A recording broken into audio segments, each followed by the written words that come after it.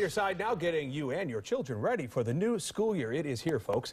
Unfortunately, back to school can also, though, mean facing some tough issues, anxiety about a new environment, also bullies. Important to talk about these things. And to help us navigate these tricky areas is Dr. Crystal Bullard, a child and adolescent psychiatrist with Carolina's healthcare system. She joins us here in studio. Doctor, appreciate you coming in today. Thank you for inviting me. It is really an important topic. Hard to believe summer is winding down.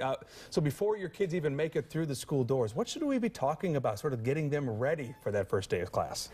Well, it's exactly what you just said. It's important to get them ready, to prepare them for the first day of school. Usually that means starting back into the normal routine, normal bedtime, getting them up at the time they're supposed to awaken for school. That just kind of gets them, their body prepared actually, and their minds prepared.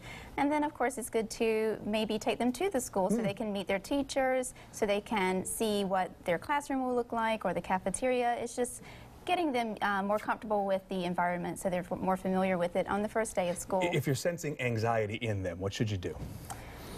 If you sense anxiety, first of all, have a conversation with them about it. Ask them what their fears are, what are they worried about, because children need to feel comfortable talking to their parents about what their fears or worries are. And so mostly you just need to ask.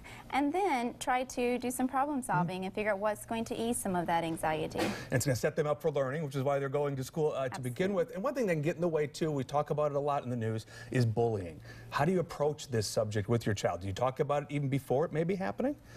I always think it's a good idea to talk about things before it happens because, again, they're more prepared for it, and maybe even talking about what to do when it happens.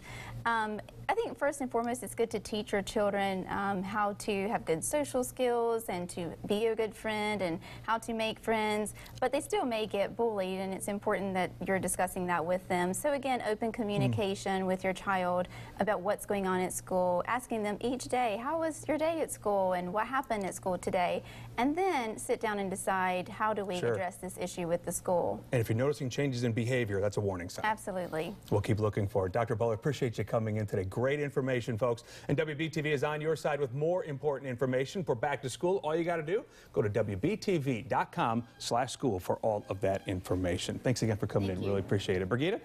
All right, Jamie, thank you.